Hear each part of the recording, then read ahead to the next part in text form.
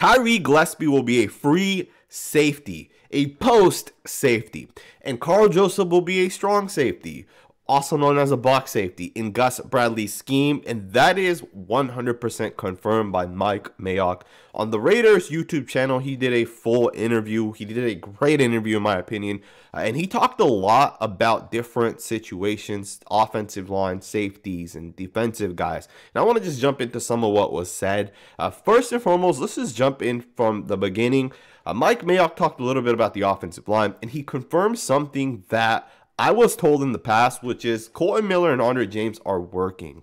Not only are they working, Richie Incognito's in the building, and these guys are putting in 1,000% effort into being a good offensive line unit. Mike Mayock said the following: while we all respect the guys who have departed, we are excited about the guys who are now here. These guys love football. There's been a big group of offensive linemen in here prior to the draft, led by Kolton Millers and Andre James. They are building chemistry. And that is such an important thing for you guys to fully understand what Mike Mayock is talking about. I did an interview with Kolton Millers months back, and Kolton was telling me how he's in the building every single day working out. He told me a little bit about the protocols of what it takes to actually be able to work out and all the COVID testing they had to go through. And if they missed one day of not being COVID tested, they basically had to not be in the facility for the next 14 days. So basically, they had to show up every day, right? Otherwise, you weren't able to come back into the building for like 14 days. So when you think about Kolton Millers telling me that, and then Mike Mayock now confirming how these guys have been in the facility working out, getting stronger, putting in the effort, off-season training, that's such an important part of having a good season. I'm glad that Mike Mayock confirmed that. Just like Mayock said, I'm very thankful for the guys that were here before these guys, right? You got Rodney Hudson and Gabe Jackson, who spent a ton of time with the Raiders. And now you have guys like Andre James taking over, and I'm okay with that. I think Andre James, Denzel Good will be perfectly fine on the inside for the offensive line. Jumping forward, Mayock also talked a little bit about the prototypical safety, and that is Trevon Moehrig. He had a lot of great things to say about Trevon Moehrig. One of the things Mike Mayock did say is he said something to the tune of, we sat with Gus Bradley before the draft and we talked about what is the prototypical strong safety and what the prototypical free safety is. We talked about the differences in their build. Mike also went on to say that Trevon Moehrig is the prototype of the Gus Bradley scheme as a post safety. Now we all already knew that he would be the post safety, but Mike Mayock confirmed that Trevon Moehrig is the type of player that Gus Bradley wants to play free safety. And the most interesting part is that Trevon Moehrig is probably the best safety in this class. So the fact that the Raiders got the best safety in the class, and the best safety in the class just happens to be a prototype of Gus Bradley, can you see the results that are about to come? Can you see how many interceptions and tackles for a loss and batted balls and just playing over the top and shutting down guys like Tyree Gillespie? Can you just think of how many times Trevon Moehrig is going to make the correct play? A lot of people say Trevon Moehrig could be a top 12 pick solely based on talent. And most people had him in the top 7 when you looked at just the talent alone, not considering the importance of offensive tackle or quarterback. Trevon Moehrig is the guy. Mike Mayock also went on to say he is the prototype because he has great range, he has great ball skills, and he is the kind of guy who can catch the ball and take it back to Ron Milus on the sideline. Ron Milus is the Raiders defensive back coach. And I don't disagree with that, man. Mike Mayock also went on to say Johnathan Abram is a talented guy. He's been working like crazy. He's consistently coming to work, trying to get back. If we can play that Cam Chancellor strong safety position, or if he can play that Cam Chancellor position. And then right after that, he went on to say we brought guys in like Karl Joseph. And right after that, he said both Abram and Karl Joseph are strong safeties. And that's such an important part for us to understand. A lot of people wanted Karl Joseph to be the Raiders free safety, including myself. Before we got Trevon Moehrig, before we got Tyree Gillespie, I would have just assumed that Karl Joseph is the post safety, right? There's no way Karl Joseph would have came off the bench if we didn't have Trevon Moehrig and Tyree Gillespie. And I think that's why it's so important that the Raiders got 2 free safeties. Because Mike Mayock also said the following. He said, you look at free safety and Moehrig is there. And then right after that, he said, Tyree Gillespie is another guy we had a high grade on. So when he was still on the board, we kind of had to move up to go get a guy like him. Mayock also said, we didn't go into the draft thinking we should draft 2 safeties. And that right there is the quote that confirms that Trevon Moehrig will be a free safety. Right, because it's exactly what Mike Mayock just said. And I'm pumped up about this. I think Mike Mayock has confirmed a couple of things. When Tyree Gillespie was in college, he played free safety a ton. And I remember going on to a couple of different shows with a couple of different other content creators. And we talked about where Tyree Gillespie would fit. And basically, when that question would get brought up, people would say multiple times that Tyree Gillespie is going to be the strong safety. He's the guy that's going to eventually replace Johnathan Abram. And I said to myself, how are you going to play a guy at strong safety that played free safety most of the time in college? It didn't make sense. You don't just take a guy who plays post safety and convert him into a box strong safety. And basically, Tyree Gillespie is a free safety, man. And again, I'm not surprised with that at all. I think the Raiders are so deep on the defensive side of the ball. If you guys want to check out the full video, you guys can just go to the Raiders YouTube channel. Mike Mayock touches on a couple other things. But jumping forward and kind of staying with the cornerback position, kind of staying with that secondary unit, could Amik Robertson play at outside corner?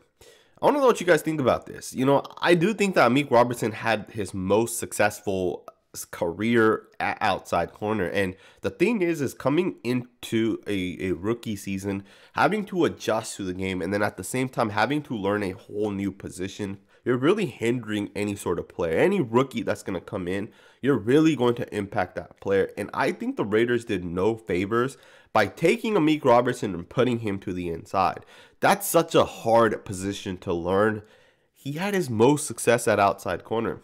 Now, last year, according to PFF, he had some terrible games. And he only played 35 snaps for a good reason. The Raiders not only had LaMarcus Joyner playing the slot, but Amik Robertson really didn't perform very well. Minus the Kansas City Chiefs game. If you look at this game, he had a 75 grade. That's actually a really good grade. He covered 9 times in that game. And he was not even targeted, right? As you guys can see over here, he didn't give up any catches, was not targeted. That means 9 times that Amik Robertson played, he shut someone down. Now, I looked at those snaps. All 9 of them came from the inside. But it is still interesting. Now, here's the thing, right? There has been speculation that Amik Robertson is looked at by Gus Bradley as an outside corner. And I know a lot of people say, well, he's too short to be an outside corner. Here's the thing, right? There's no prototype. There's no such thing as this guy's too short, this guy's too tall, this guy's too slow. If you can play, you can play. There's nothing else to that. Amik Robertson, I do think, should be on the outside. From what I remember, he had 8 or 9 interceptions on the outside in his final season at Louisiana Tech. He also had 18 or 19 pass breakups, right? The ability for him to get his hands on the ball, it's second to none. And I would be surprised if the Raiders decided to keep him on the inside, when in reality, he could be a good outside corner. You know, I know people might say, well, we already have Arnett and Mullen and even Casey Hayward playing the outsides.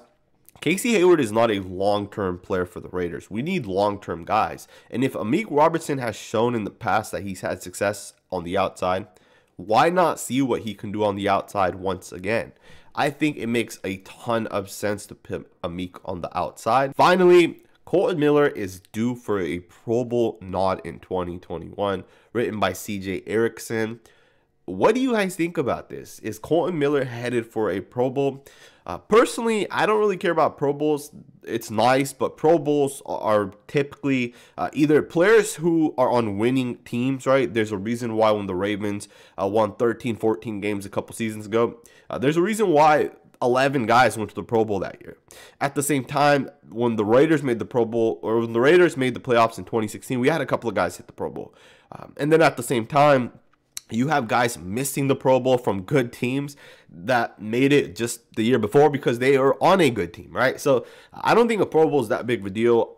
For me, all pro matters much more than a Pro Bowl. All Pro, in my opinion, is those are people that basically know the game of football. Pro Bowl is just a popularity contest, in my personal opinion. But let's see what this author or this writer writes in his article. After being John Gruden's controversial first pick in his head coaching return to the Raiders in 2018, Kolton Millers is thriving heading into 2021. In 2018, Gruden returned to the Raiders, started his tenure with a bang. Not only did he trade All-Pro Khalil Mack to the Bears, he also made a questionable, at that time, first-round pick, according to many scouts and media pundits alike. While many mocked Miller in 2018, in 2020, the former UCLA put to rest the reach mindset of his critics. Kolton Miller was the anchor of the Raiders' offensive line in 2020. Last season for the Silver and Black, it could be said that Kolton was the team's best offensive lineman. Miller started in 14 games and only missed 2 due to a nagging ankle injury. Despite that, there were many flaws to be found in game day performance. Kolton has always been a sound left tackle in pass protection, but he also showed that he can be a difference maker in the run game last season.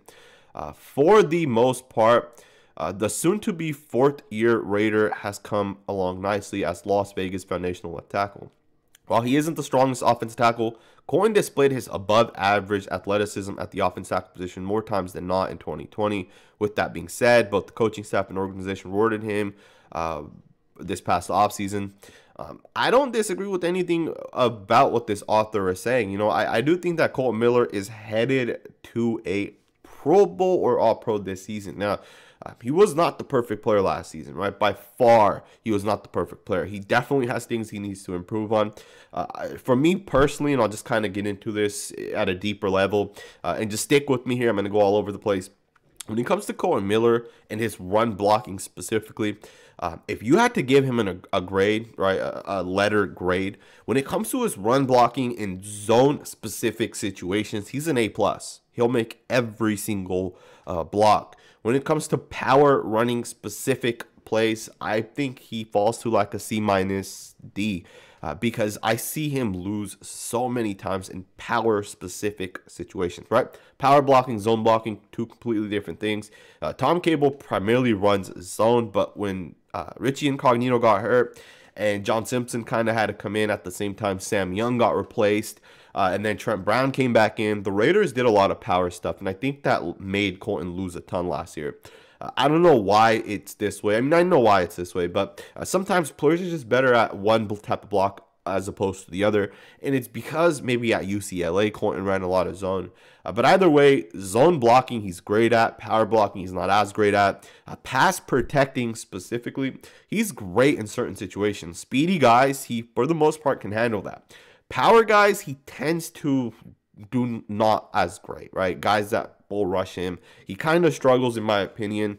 But overall, I think Kolton Millers made tremendous strides from his rookie season to where he's at this season. And going into next season, his 4th season with the Raiders, All-Pro, Pro Bowler. Let me know what you guys think. I hope you guys enjoyed this video. Hit that thumbs up button, and I'll see you guys next time with another video.